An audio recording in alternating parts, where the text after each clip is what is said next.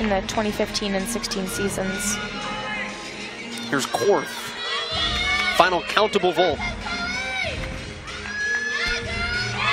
Little hot for the freshman.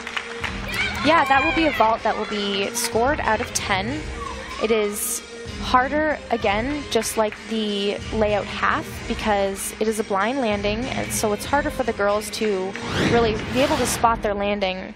So as you can see here, she gets a good bump off the table, and she does a full and a half twist with a small hop on the landing, but again, it's really hard for girls to see the ground and to, you know, spot the landing, which is blind. There's something about people that take the risk for the 10.0 start value on vaults now. Talk about somebody like Rachel Slocum, who competed for Eastern Michigan last year. One of the reasons you imagine she is so attractive to Florida